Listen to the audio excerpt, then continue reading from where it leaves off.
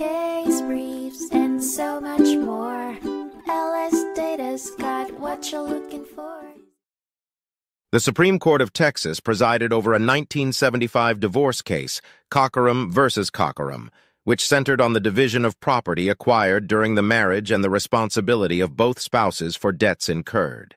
Dorothy Cockerham sought a divorce from her husband, E.A. Cockerham, and the court aimed to divide the property fairly and equitably. During the trial, E.A. accused Dorothy of gifting community property to DeRay Houston. The jury rejected this claim.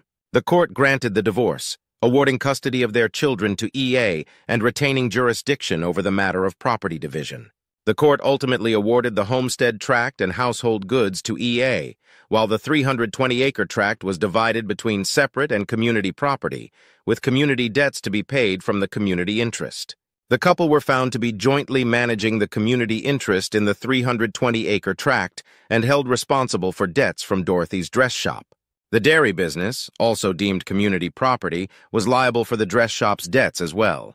Although the property division was deemed fair by the court, the case was sent back to the trial court to determine the order of property execution under Section 5.62. Case briefs, and so much more.